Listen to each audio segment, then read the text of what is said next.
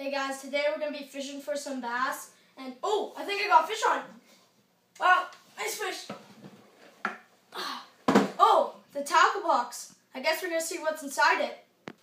Hey guys, what's going on? Fishing Fever here, back in the video. Today we're going to be looking inside my tackle box, show you what I use and all that stuff.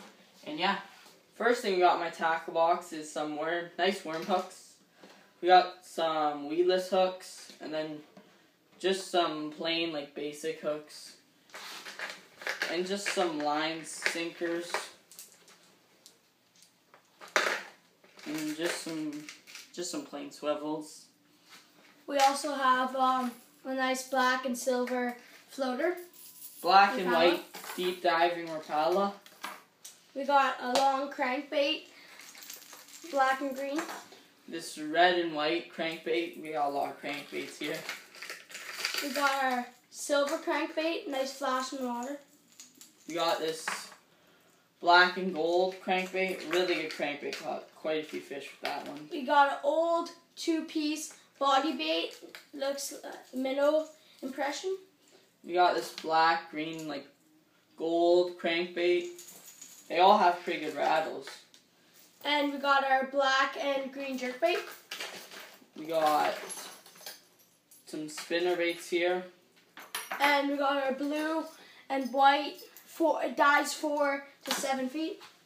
A buzz bait here. You would have seen us unbox that in one of our unboxings. A frog. Topwater frog. Really good frog. Just some jigs. Our spoons, like the dots, the red devil, and the green tiger. We got our crawfish here. Yeah, and our crawfish we use for trailing. Green pumpkin.